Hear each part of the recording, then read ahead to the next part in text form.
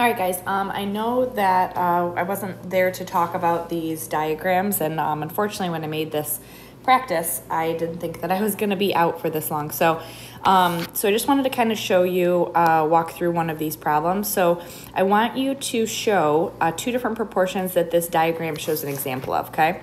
So when you think of your percent proportion, remember that we have we're always going to end up having percent over 100, right? And then that is representing our part over our whole. So this proportion is showing, it has two different parts it's showing. It's showing the part of 48, but it's also showing the part of 16, okay? And it says, this diagram is showing that the 48 is showing that that is 75% of the whole thing. And the 16 is showing that that's 25% of the whole thing. So there's a couple different proportions that we could set up here based on this. So I know I'm always going to have percent over 100. So the first one I'm going to look at is I'm going to use this 25%. So my 25 is going to go here. Now, in a proportion, I have to make sure that both of the sides are matching up.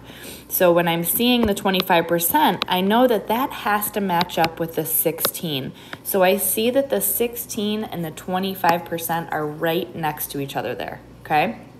Now, the tricky thing here on this diagram is this number on the bottom has to be the whole, okay? And 48, guys, is not the whole, because the whole is 100%. So what do we have to do here? We have to actually put together the 16 and the 48 to see how much total we have. So when we add those together, we actually end up getting 64 for the whole, okay? So here is one proportion that you could set up, showing or being shown from this diagram.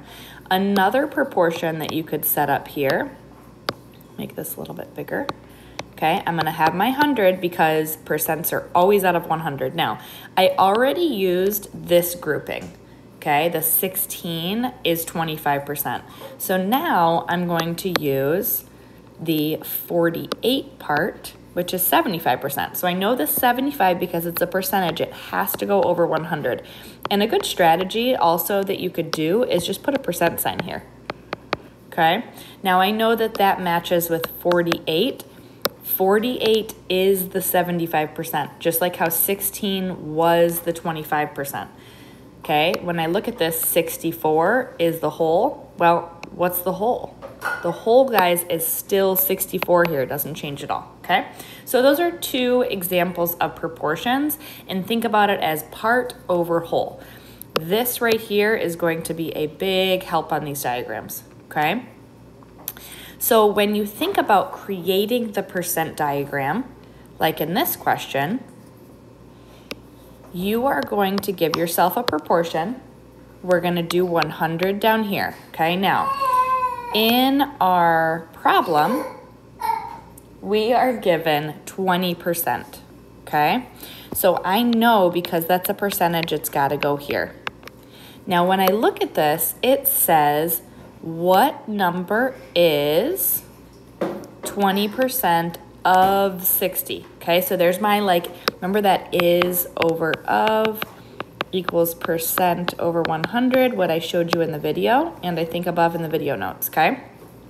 I see of 60, so that is my whole. So 60's got to go down here. I don't know the is, so I'm going to fill in an X there, okay? So here, that's my proportion setup. Now think about it in a diagram here. If I had, here's my whole, my 100%, okay? What number is 20% of 60? So 60 is my whole amount, okay? 60 is my whole amount there. And I know that I have some part of it, which is 20%, okay? Now, when I think about 20%, how many percentages would give me 100? So 20, 20, 20, 20, and 20. So I need 5 of those little parts, okay? So I'm gonna show 20% right here, okay? And then I have 60 total. So I know that 60 is the whole bar. And I know that this whole bar is 100%. So what I need to figure out is I need to figure out this part right here. This is the part that I'm trying to solve for.